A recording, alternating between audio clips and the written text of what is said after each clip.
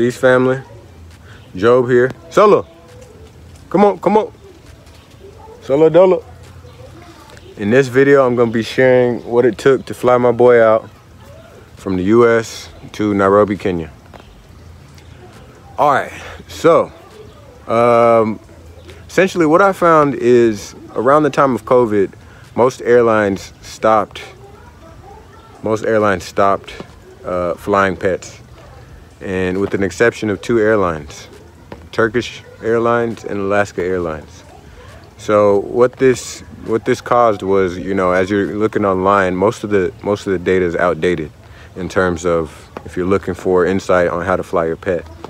There is the pet agency route, but I will share, it depends on what you would like.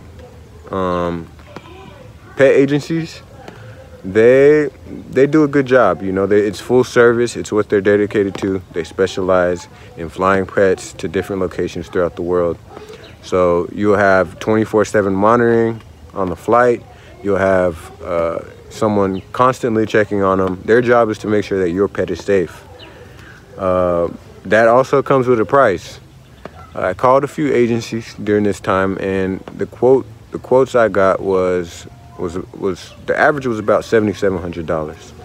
$7,700, $8,000 to get your pet from Texas to Nairobi, Kenya.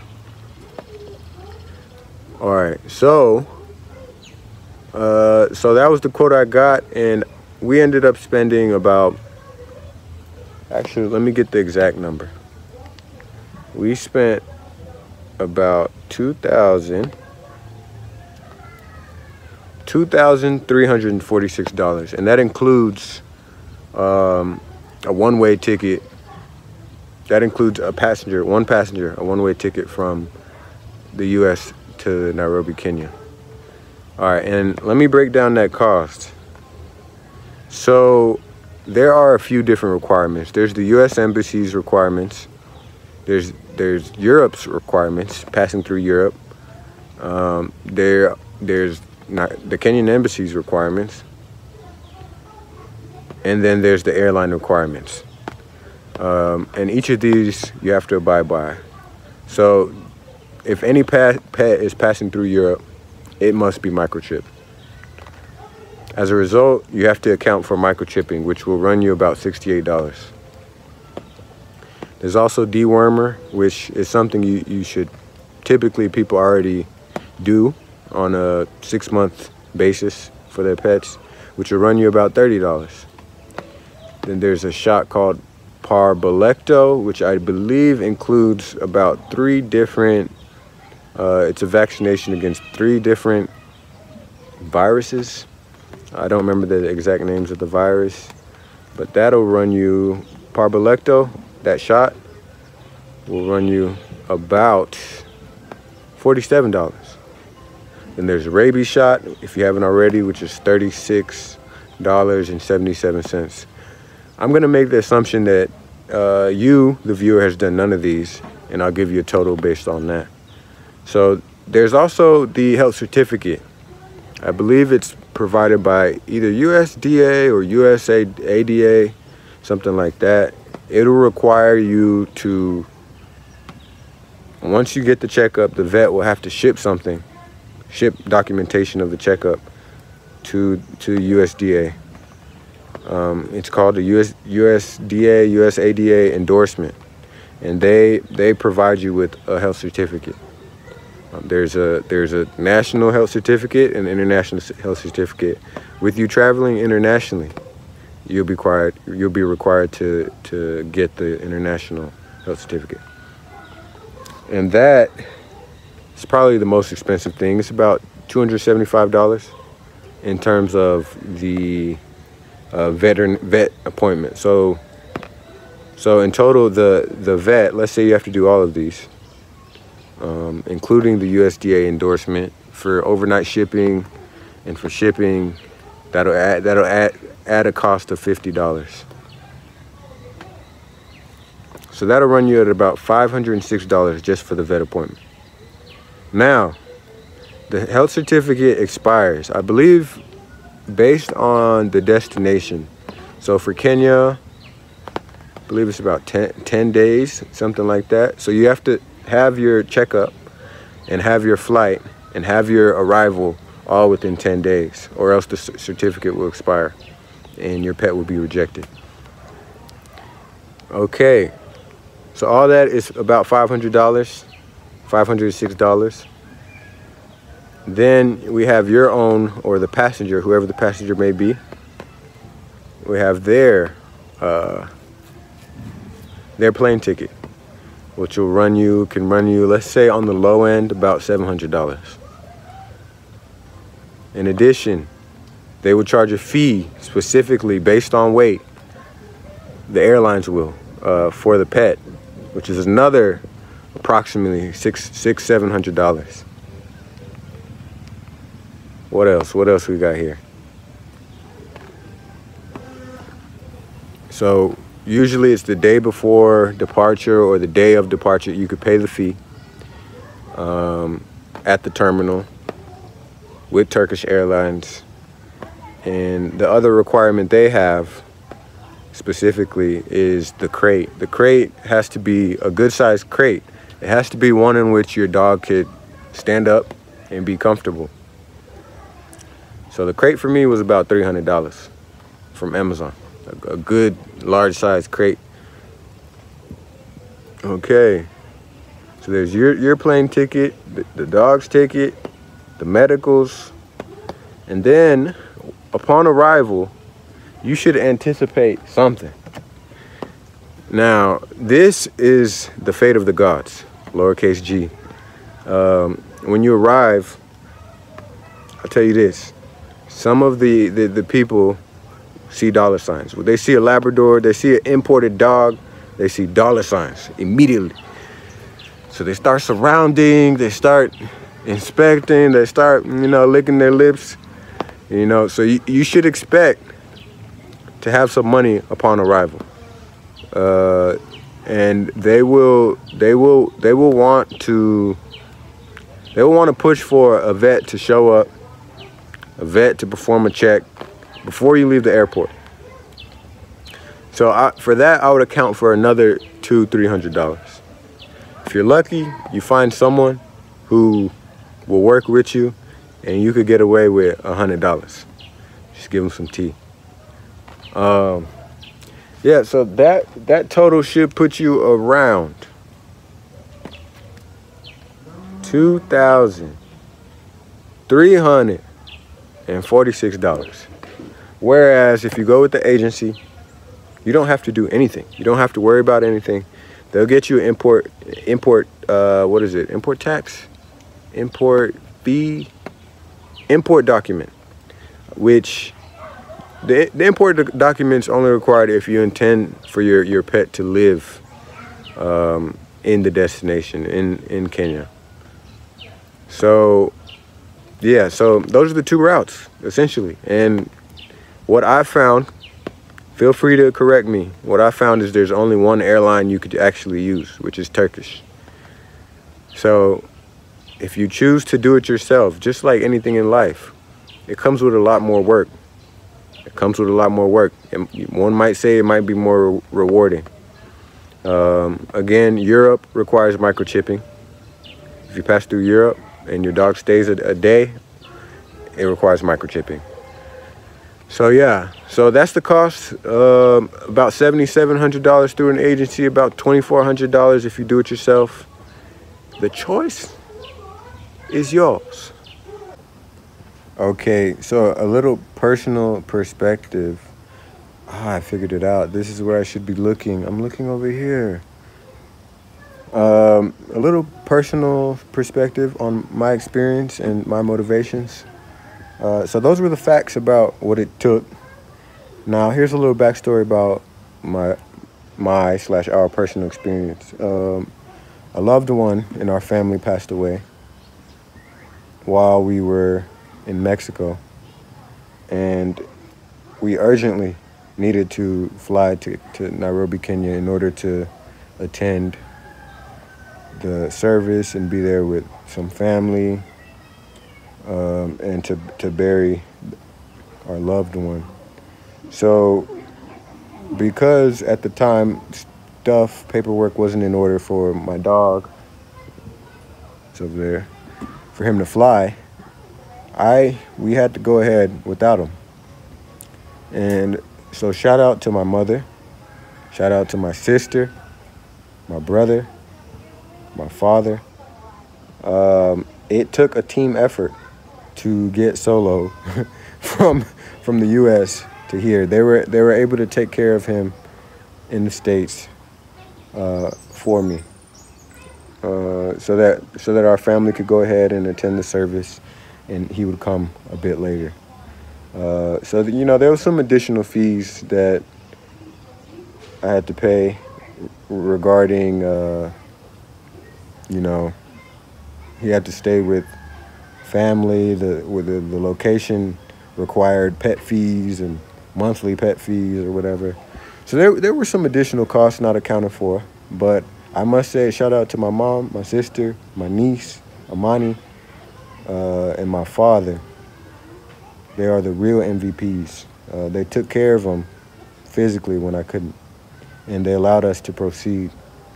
So that's a little bit about the backstory, but now the motivations. The motivations essentially were my dog's, he's reaching the back end of his life. And it was always actually my goal. I've been saying for probably 5 years that I'm going to get him to our ancestral land for reasons that I shall now explain. I always wanted him to be free. I personally never liked the idea of a leash. I know you can't have every dog off a leash, but I know my dog can handle being off of a leash. Actually, I would walk around in the U.S. neighborhoods. He was almost never on a leash. And there were many people who were terrified, but there were also many people who also understood and also were people who liked keeping their dogs off leashes. And anytime we'd see each other, like the black man nod, you give, like you see another black man in a strange place, what's up, black man? That's the kind of relationship we would have. You see another dog off the leash and you're just overjoyed.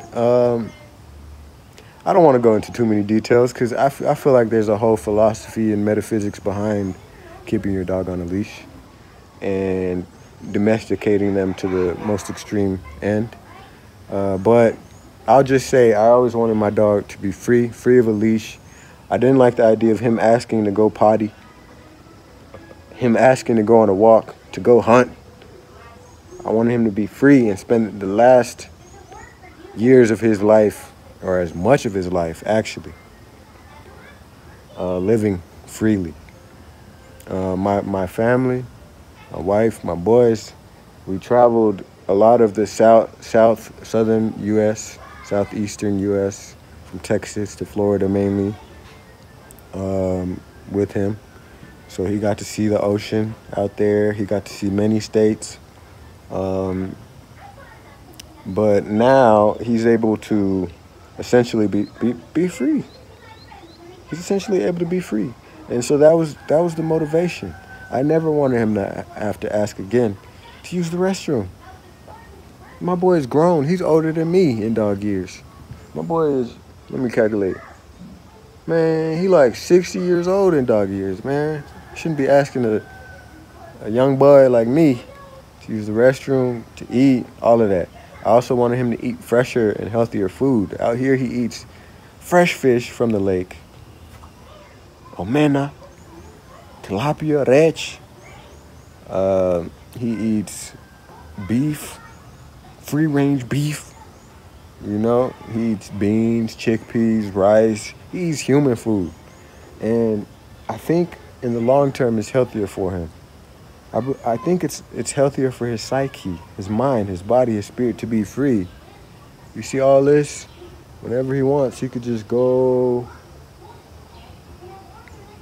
to the restroom. He could do whatever he wants to do. So, anywho, that was the motivation.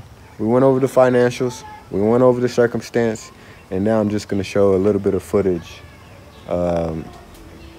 regarding his arrival. This is my first time seeing Solo in a month and a half. And I must say, this ain't that mushy gushy stuff we usually see on YouTube. The pet reunited with owner, you come running into each other. Nah, none of that. My boy had to go. It had been over 24 hours, no pee, no poop. I did. And it took a while for it to click for me, but when it did, we got to it. This guy asked us to give them water and whatever, and they stuck it here and they didn't use it. It might be wild because of the stress underneath. It's not that. Oh, no. Don't put your eyes near. Job, I give you. So hold on, I give you. Look at how calm he looks. Look. Yeah. No, he'll know. Huh? What's up, Solo? He's like, thank God No, I'm so- not. I know. Like, he's like, God has been sitting there in that bed for all that.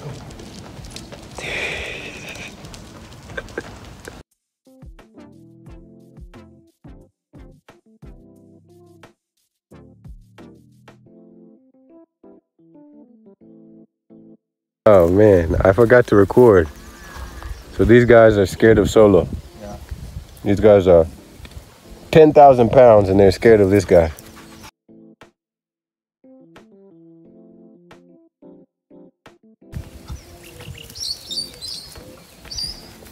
I was wanting to chase those ghosts.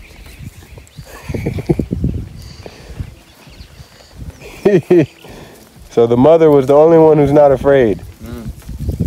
But just because of The baby. yeah.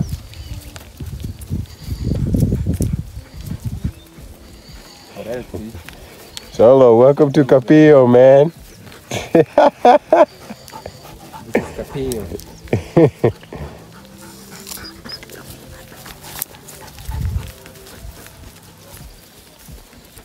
Are they afraid of those dogs too? Or no? Cows? These ones. No. They know them. Yeah. They're so confused. Wow. This guy is just living life. There's 4 other dogs on this compound, on these acres, who over time really became good friends with him. From here, Solo continues his own journey towards de-domestication. These guys are still looking at Solo. It's okay, guys. He's friendly. He only eats you after you're cooked. Hey, before we continue, let me ask you, are you looking for a new opportunity, a new job? Are you on the job hunt?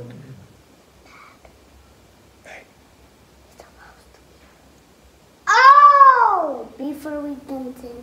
Oh, okay. All right. Oh, before we continue, let me ask you, are you looking for a new job? A new career opportunity? You mean to tell me that you're still out here typing job applications manually? One by one? Oh man, there's people out here using AI to fill out job applications. Hundreds, thousands per month. We created a service just for you. Instead of going through the tedious repetitive process of filling out job application after job application, only to be denied in automated fashion, only to receive an automated denial email of your application that you took your sweet and lovely time to fill. Fight AI with AI. Go to aiapply.io and let us handle the job application filling process so you can focus on developing your skills and preparing for interviews. The average job search takes about 6 months, 11 hours a week, which is around 260 hours. 260 hours of your life that you could get back with $39.99 per month. Go to aiapply.io right now. There's a free trial and get started today.